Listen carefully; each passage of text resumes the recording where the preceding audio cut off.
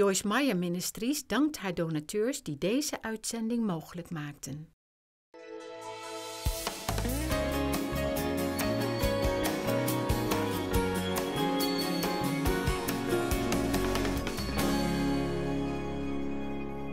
Father, thank you for the word this morning and how we can be changed, but only by your grace.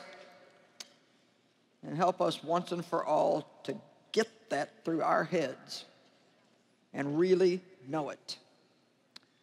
And he said to them, what is impossible with men is possible with God. Can anybody say amen? What you cannot do and what I cannot do, God can do. What is impossible with men is possible with God. Let's just soak that in for a minute so that doesn't just kind of whiz over our heads and we just run on to the next thing. What you can't do, God can do. Maybe you cannot change your child, but God can. You cannot make somebody love God that you would love to see have a relationship with God, but let's just give God a chance to work on them for a while. I can't change my circumstances, but God can. I can't make everybody that I minister to like me, so I've turned that over to God. God can give me favor. It's amazing what happens when we start praying and believing for supernatural favor. Grace is undeserved favor. It's God giving you things you don't deserve, opening doors for you that you cannot even imagine could open for you, getting you a promotion at work that you're not even qualified for. I know, because I've had that happen to me. Before I went into ministry, I had that happen. I mean, I would end up with jobs I no more had any business having, and I don't really have any, in the natural, have any business doing what I'm doing now. But when God gives you favor, he can put you somewhere. And when God puts you, he keeps you. We need to learn how to really trust God for favor instead of struggling trying to make our own way all the time. Let's be more aggressive in trusting God for favor. When you go out to shop, God, I ask you for favor. Give me discounts I didn't even know were available. Amen? When you go into a restaurant, God, I ask you to give me favor. Just takes a minute. It's just a way of releasing your faith to say, God, I'm trusting you to do for me what I cannot do for myself. I remember a woman that I was talking to one time, and this was so sad to me. She worked in a department store, and somehow I started asking her about, do you guys just get a salary? Do you work on commission or what? And she said, no, we work on salary, but she said, we do have to meet a quota, and if we don't do that, then we can lose our jobs. And she said, I'm a little concerned because things haven't been, going very good for me. And I said, well, why don't you pray for God to send you customers? And she was a Christian woman, her and I had already been talking about that. So I said, why don't you pray for God to give you customers? And she looked at me so odd, and she said, well, would it be okay to pray about something like that? Now here this woman had been a believer for something like 30 years, and she didn't know that she could ask God to give her favor. I said, well, there's people in here buying stuff. Why don't you pray for God to give you favor with them and supernaturally guide them over here to you? You have not because you ask not. Let me tell you something. You can ask God for anything, and if he don't want you to have it, he just won't give it to you, so don't worry about that. I kind of got over even, well, God, is this your will? Is it your will? God, if it's your will? I know what the Bible tells me, but, there's a lot of things I don't know. So we have freedom and liberty to ask God radically and aggressively. The Bible says that God is able to do exceedingly abundantly above and beyond all that we could ever dare to hope, ask, or think. God wants us to prosper, but we're not going to do it on our own. We need God's help. Favor. You can have favor. What is impossible with man is possible with God. Luke 18, verse 18. And a certain ruler asked him, good teacher, you who are essentially and perfectly and morally good, what shall I do to inherit eternal life? Now, first of all, the question is a goofy question because he says, what can I do to inherit? And the two are totally opposite of one another. First of all, when you inherit, you don't do anything, you receive something. I can tell you that whatever we have, when the Lord calls us home, our children will inherit it. They didn't work for it, we did. And they're gonna get it. Whatever I can't manage to use, they're going to get. Now, do they do anything to get that? Well, they're just my kids. Come on, you can get something. They're just my kids. And everything that they get will not be based on their perfection. It will be based on one thing and one thing only, and that is blood relationship, our relationship with one another. Are you with me today? Everything that you receive from God is based on blood relationship. You were bought with the blood of Jesus Christ. It's not based on what you do, but it's based on whether or not we are willing to really fully believe the Word of God. Is anybody here willing this morning to step out of your flesh and decide to believe the Word of God? Let me tell you something. If God can do something for anybody, God can do something for you. Well, you just don't know all the wrong things I've done. Yeah, well, you don't know all the wrong things I've done either. Let me tell you something. We all make mistakes. If we could be perfect, we wouldn't need Jesus. What can I do to inherit? Wrong question. Jesus said to him, why do you call me good? No one's good but God.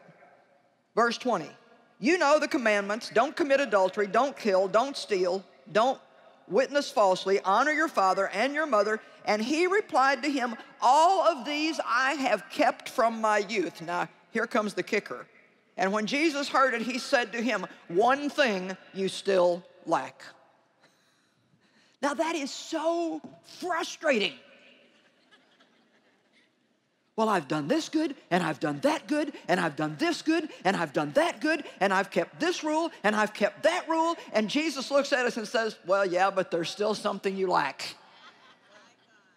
You know, the interesting thing is no matter how many right things we do, there's always something wrong that we're going to do. So it's so frustrating unless we learn to get in on the right plan, which is Jesus died for us because we have weaknesses in our flesh, and there is no way that we can ever possibly keep all of the law and do everything right and be perfectly holy. But he, right now, this moment, is interceding at the throne of God for you and for I and keeping everything right.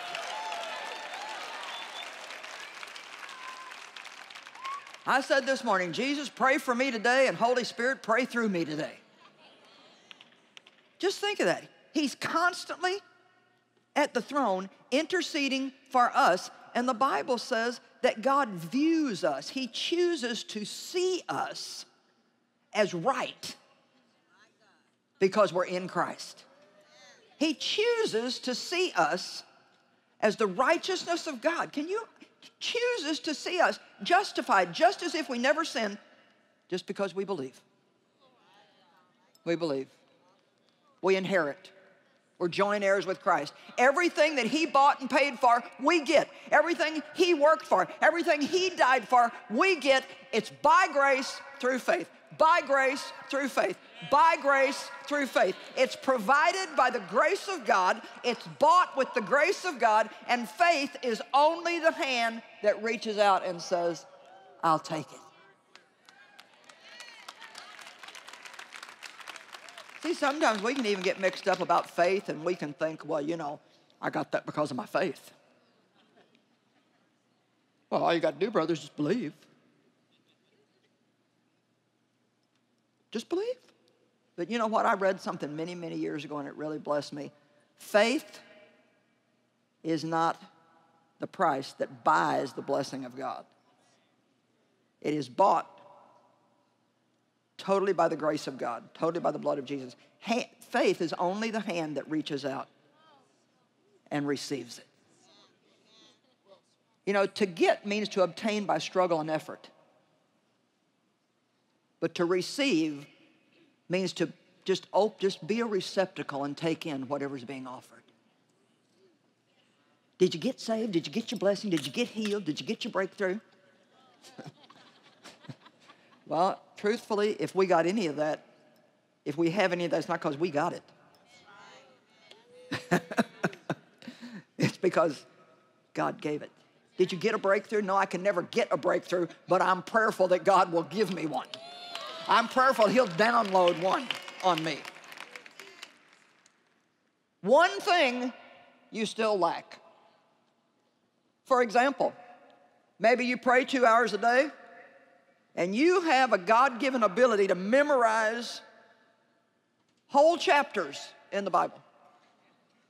I was talking to Marilyn Hickey the other day. She's a great woman of God, and just in conversation, she said, yeah, you know, I memorized the whole book of Revelation years ago. And that just gives me a cramp in my brain.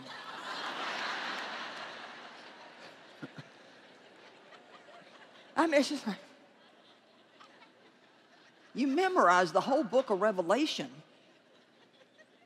You know, I got some of these books in here. I still got to go to the front to the list and find out where they're at. She memorized the whole book of Revelation.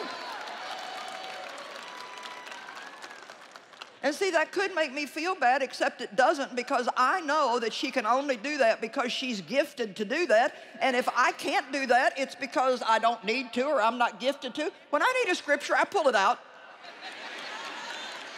I haven't memorized them, but I got what I need. They come flying from here and there, and I don't know exactly where I got them, but they're all there and they're right.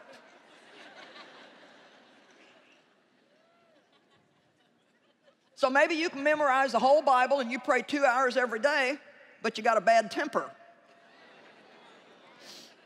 One thing you still lack. Come on, is anybody with me today?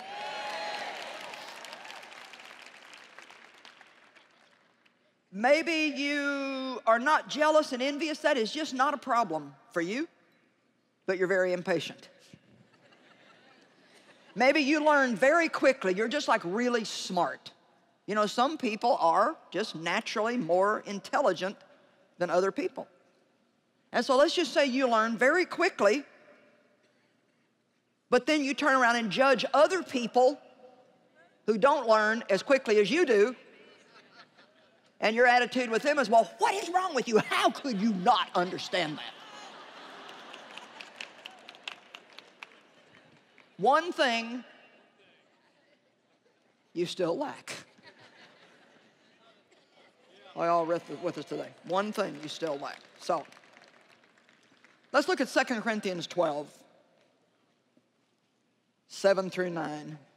Before we just get too upset about our weaknesses, let's just take a look at how we should view them. I don't know about you, but I got tired a long time ago of being mad at myself all the time, and I just don't mess with it anymore.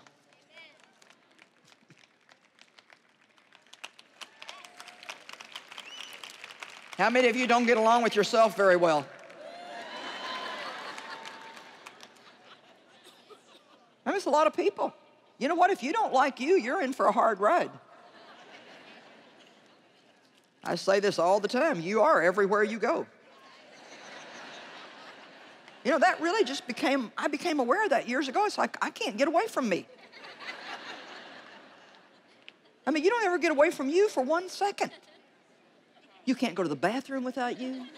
Can't take a shower without you. You can't do anything without you. And seriously, if you don't like yourself, if you're mad at yourself all the time, how about if somebody makes peace with themselves today?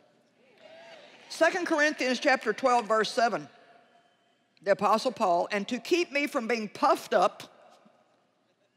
Remember our little balloon last night that we blew up and said, like the balloon, sometimes we're full of hot air and we just get so full of ourselves. And, you know, then, remember I let the balloon go and it just fizzled out and all the air went out of it. And that's the way we are. We're like, God, I can do that.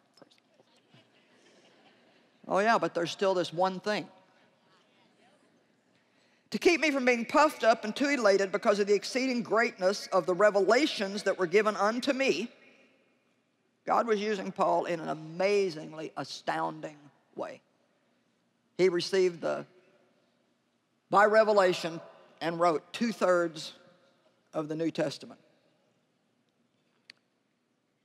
And so to keep him from being puffed up, there was given unto me a thorn in the flesh, a messenger of Satan to rack and buffet and harass me to keep me from being excessively exalted. So something was harassing him all the time, bugging him all the time, whether it was a person or a personal weakness or something in his physical body.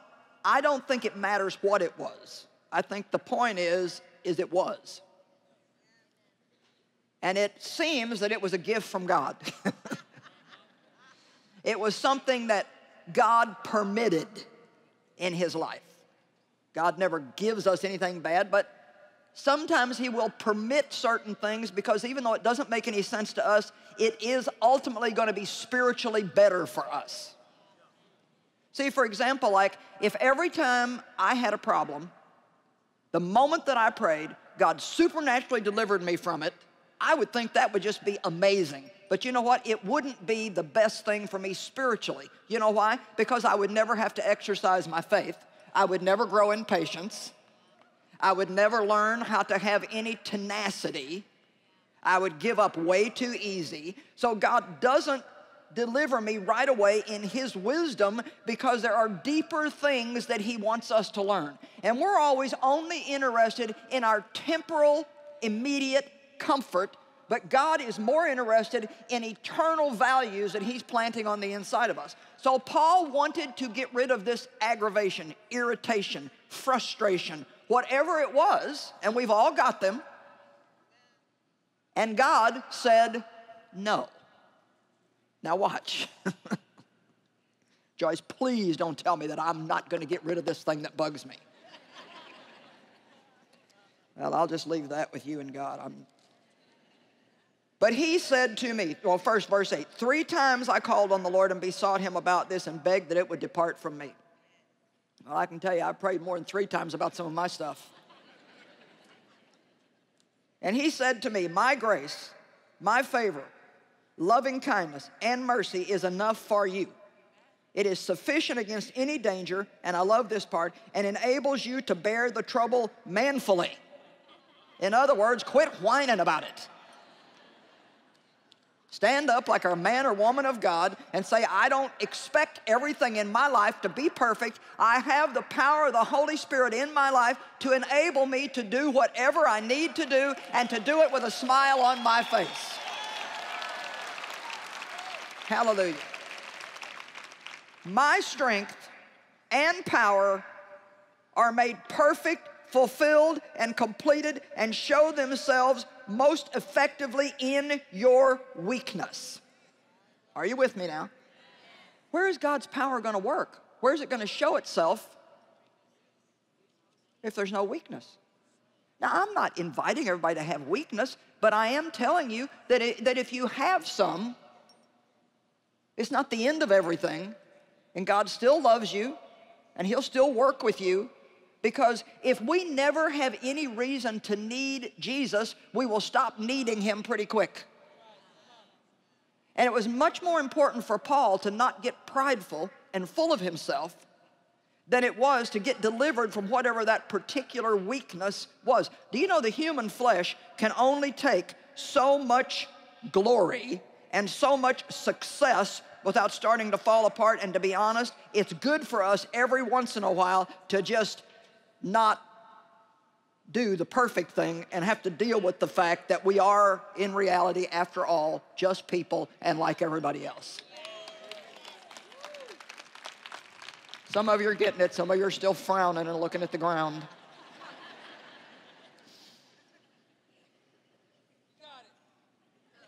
Thank you. But now here's the part that I'm still trying to get.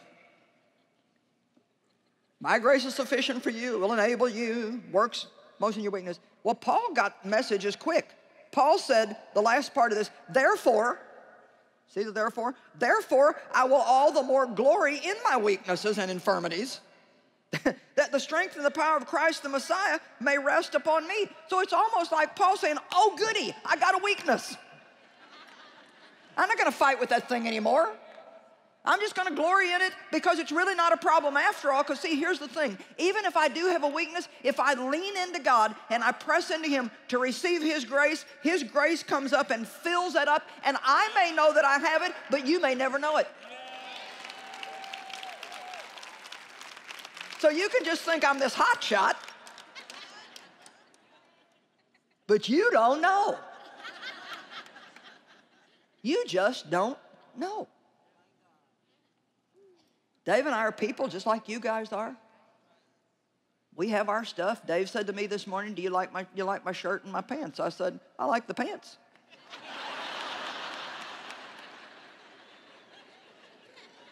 And then he said to me, are you ready for this? Now look, I am 70 years old. I think I look pretty good for 70 years old. I mean, I won't be 70 till June, but I'll be 70 in June. So he says to me this morning, you got a little pooch right here. Now, you know, frankly, 20 years ago, I would have went into killer mode.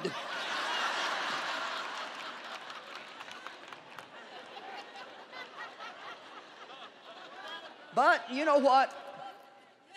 I quickly drew strength into my weakness.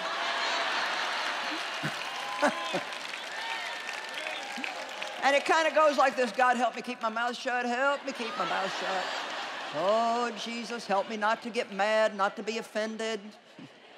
I really didn't have to go through all that this morning because we just do this all the time. But, you know, I do have to do that at times. It's like we have weaknesses. So here I am, you know, I got this worldwide thing, and there's Israel there getting 5 Grammy Awards and all these great things that everybody's doing, and we just ordinary, everyday, frighteningly normal people. God chooses on purpose. 1 Corinthians 1, He purposely chooses the weak and the foolish things of the world to confound the wise, that nobody should be able to take the glory unto themselves. So God said to Paul, no, I'm not going to remove that weakness, but I will give you the grace to man up. I'll give you the grace to bear that trouble manfully. And Paul said, oh, well, then the weakness is not a problem, because God can help me. You see, our problem is not our weaknesses. Our problem is not staying plugged in. Now, if you weren't here last night, you missed my little plugged in analogy, so I'll just explain it to you. They that wait upon the Lord shall renew their strength. We need to plug into our power source, which is God. And that comes as we just take a little time and go to God, whether that's 1 minute in the bathroom, 1 minute in the bathroom stall at work when you feel like you're about to go over the edge, whether that's a 10-minute walk outside, or whether it's getting in wherever your prayer place is in the morning and drawing the strength that you need before you ever even know that you need it. Don't assume because you wake up feeling pretty perky that the day is going to go good. I always plan to be good when I'm laying in bed, and I'm okay till I put my feet on the floor. That's when the trouble starts. You know what? I can get along with everybody as long as nobody's home. I don't have a problem with that. I tell you what, I am so easy to get along with when nobody's there. Praise you, Lord, I love you. Oh, geez, I feel so spiritual. Oh, hallelujah. Don't look at the pooch. Hallelujah, hallelujah.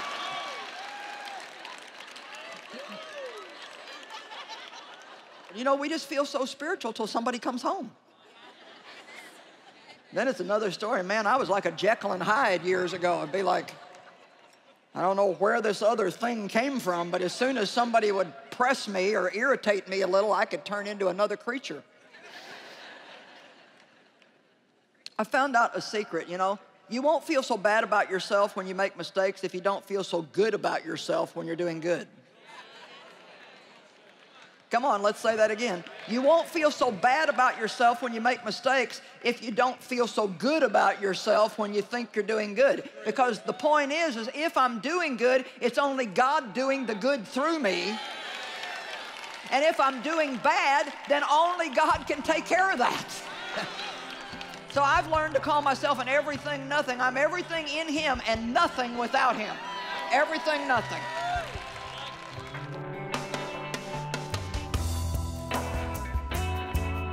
You know, the grace of God that saved us is the exact same grace that will change us and help us grow into new levels of godliness. We should all desire that. We cannot change except by the grace of God. Learn how to receive the grace of God in your life. Learn how to depend on it in all things.